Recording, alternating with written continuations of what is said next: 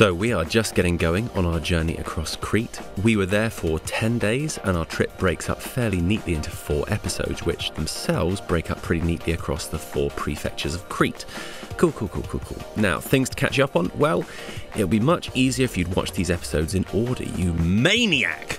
But yeah, this was actually our second time around Crete. We were there in 2017, so this is equal parts nostalgia tour and catching things we couldn't do last time.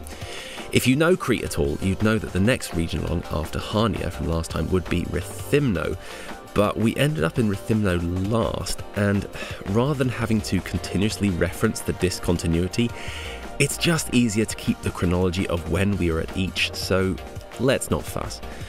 Heraklion is quite a stark side-by-side comparison with Chania. The two cities are of comparable age and both with ample Venetian architecture on display, but Heraklion being the capital is considerably more urbanised. So it doesn't have the same chill that the Chania waterfront does, but I still have a massive fondness for it. Being back, I was high as a kite with endorphins just walking the same streets again. Low angle flag shot. We got a dinky little Airbnb just a little to the west of the centre, which was still pretty nice considering it was just for 2 nights.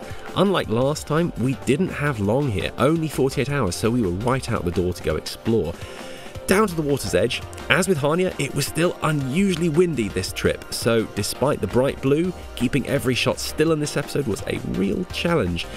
These structures look like they could have been built in the 80s as just a way to expand the waterfront, but these are actually part of the Venetian defences of the town. Last time, I'd only begun to get the scale of Heraklion's fortifications, but they are intense, and they had to be. They survived a 21-year siege. But depending on what part of town you're in, weird though it sounds, you can miss them in the clusters of other buildings. This is the Venetian fort. You can see a lot of the historic waterfront, but with everything else that's going on there, from the main roads, the modern harbour and the airport, both of which are just beyond the historic harbour, it's definitely not got the same tranquility of Chania. I'm not going to deep dive into all the Venetian stuff, as that is going to be its own series. We've been winding up to this for as long as I can remember, so if you're seeing this about 6 months hence, check out the channel for more of that. So we ducked inland into the streets of Heraklion. Now, I'm always gushing about how coffee in Greece is unreasonably good, to the point where I've kind of phased out recommending specific spots. Just look for the places that appear to be putting in effort, and even some of the places that don't, and you'll get something truly special. And you're never far from one of these. I am still getting those Coffee Island dreams every so often. So back in 2017, we were staying in an Airbnb that was fine, if not great, and just round the corner was this coffee place called Crop, which just blew my mind. When we got back to England, I couldn't stop thinking about this place, to the point that getting back there had almost become a pilgrimage. With the pandemic all kicking off, it was a nail-biter to see if businesses in tourist-heavy areas would survive, but after what felt like forever, we were back in Crete and sitting down at Crop, ordering 2 contrasting blends at once, one as an espresso and one on ice. Now, despite how much I bluster around coffee, I am claiming no unique expertise. There are people much more in the scene who would run rings round me in terms of knowledge and discerning palate and all that. But indulging my inner coffee snob, or just being back to this amazing spot, that pretty much made my year. Next, the Heraklion Museum is the place to go for all the Minoan history. The place is amazing, definitely go there. The material culture that's on offer from a civilization more than 3,500 years old is breathtaking. And what's particularly nice is all the best finds are in situ here on Crete, rather than distributed to other museums across Greece or even sitting in the British Museum. This is definitely the place to go see them. So then, gyros for dinner while hanging out with the strays in the centre of Heraklion. Heraklion does quite well with being busy and vibrant without feeling like a mad crush, though that said, I feel like the summer of 2021 was a much quieter one with where the plague was at around Europe, so it's probably more packed in other years. Sunset at the water's edge with the wind still fighting us. So, next day. Made a point to get on the road in good time. Now, the roads around Heraklion vary wildly. You've got intense motorways all the way to the tiny alleys in the city centre, which all makes the driving a bit stressful, but once you're out of the main Heraklion area, it's a breeze. Now, another place I've been dying to revisit, this is Knossos. This is where the story of rediscovering the Minoans began. While credit for the discovery of the site belongs to Minos Kalokarinos in 1878, before British archaeologist Arthur Evans undertook a massive dig with a crew of locals, the Minoan culture was completely lost to history. We had essentially no idea of its existence at all. Unfortunately though, Victorian archaeology was a lot less about good scholarship and the scientific method, and more about treasure hunting and showboating, so a lot of the most impressive looking parts of the site are in fact poured concrete that Evans commissioned later. All of this is going to have to wait for a bunch of Minoan dedicated episodes, which I'm getting very impatient to make. Suffice to say, Knossos is an absolutely unmissable site for anyone who's visiting Crete. It is an incredibly exciting and extensive site for a culture that disappeared over 3,500 years ago. Definitely go there. You do want to be there early though, as even while we were leaving around 9:30, the queues were already stacking up. It opens at 8 AM, so that's a pretty good time to get there to beat the crowds. Another thing I was bursting with excitement to finally see was some more of the south of the island. Most of the major cities are on the north coast.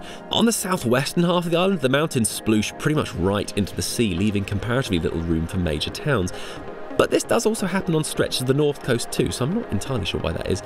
We didn't really see much of the south on our first trip in 2017, with the exception being the return leg from Samaria Gorge, so I was dead curious to see some more of it. And while some comparatively short stretches on Crete can turn into remarkably long drives thanks to narrow, precarious roads, there's this substantial highway running north to south out of Heraklion, so as soon as you've cleared the ring road, you are away. This is where we're starting to bump into problems with just doing travel episodes, as I keep dangling places only to whisk them out of sight with an "oh, I'm sorry, I believe your princess is in another castle," or Minoan palatial site in this case. But as far as our trip goes, this is compounded because the majority of what we were doing is kind of a fetch quest of various historical sites. So the way we're going to make this work is with a quick fire round. First of all, Gortins. Perhaps surprisingly for an island overflowing with ruined Minoan sites going back 4,000 plus years, there's actually not much Roman stuff. The standout is Gortins with a restored basilica and this small theatre. There's actually all sorts of ruins in the landscape all around there, but I won't deep dive into them on this episode. Now, I won't hold it against you if this site doesn't make your top 10, but it's definitely not nothing. Next, we dropped in on Phaistos. This is another of the major Minoan palatial centres, and it's really something to see for yourself. Definitely recommend this one. The views of the surrounding countryside are gorgeous, got a decent espresso vanity shot too. Next, Triada. It's another major palatial site, which is remarkably close by. It's pretty amazing. Small word of warning, the road from the north had such a severe incline, the tiny Fiat Panda we had hired nearly did a roly-poly back down the slope. There was a bit of smaller stuff we caught, like this Tholos tomb and this Byzantine church, but we wrapped up at Komos Beach. While it doesn't exactly have the show-stopping scenery of Balos and Elefanici from last episode, it's still a stunning place to be, and not especially busy. So amused myself in the tunnels on the way back by zooming out as we travelled forward, giving the sensation of entering hyperspace. That was a good day. Evening time, and there's obviously a huge choice of restaurants in Heraklion given the size of the centre. We were trying to thread the needle of somewhere nice, but not too pricey. I'd actually forgotten about this. We'd had our jabs in the UK the instant we were physically able to, but at that point, they were still making you wait 12 weeks between your first and second, and while we tried and tried to convince the centres to let us have our second just a week early so we could travel to Crete fully vaxxed, no luck. So annoyingly, that meant that by Greek law, restaurants were having to seat us outside. I'd completely forgotten about that. That was more than a little bit of a pain, that trip. Well, this spot was pretty good. Saw some more of Heraklion at night. There's a lot more graffiti in Heraklion than other smaller places on Crete, but it's mostly done well. There's kind of a scene around it in the larger urban centres in Greece like Athens and Thessaloniki. It's a plus from me. Rose very early the next day to catch the sunrise at the waterfront, and it wasn't really worth it. Psych! It was amazing! Let's have a supercut!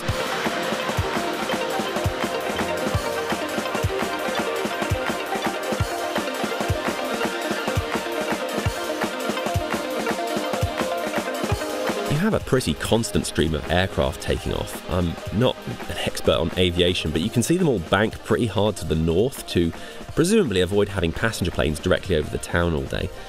My camera seemed utterly incredulous there'd be planes like, what? Surely not! Maybe it just had a short attention span. It definitely lacked focus. Oh, come on. You really think you've got better camera puns? Well, fine. Take a shot. So, spent the morning doing a lap of the Venetian defences, which is no small feat. This isn't really a recommendation, it's a pretty big lap. Easily an hour if you don't stop, or more like 2 hours if you're actually taking it in. In parts, the walls are somewhat buried in other parts of the city, whether turned into a car park, concealed behind trees, or just blending in with other architecture that's grown up around it. So you might not want to see the full loop, but I was enjoying myself at least. Partway along, made another stop at Crete, and a little later treated myself to a Fredo from Coffee Island, which is a must. Now, this will feel like a bit of an abrupt stop, but the rest of our day was involved with getting to Elunda, which is where the next episode is going to kick off. I'm not crazy about leaving all these dangling threads. Oh, there's so much more to show you from all the Minoan sites. That's at least a couple of episodes there. Then there's the Venetian stuff. You shouldn't have to wait too long for those. Well, in terms of this channel at least. I don't know if this is apparent on screen, but these are a huge job to make. Not least because all the music we make that goes behind them, to be honest, that takes 2 to 3 times the length it takes to cut the video together. So, if you want to support the channel, all of the tracks you've been hearing in the background are up on bandcamp.com. If you want to support us, that's the place to do it. We'll be back with the Elunda episode very soon, so keep an eye out for that. Otherwise, have a great one.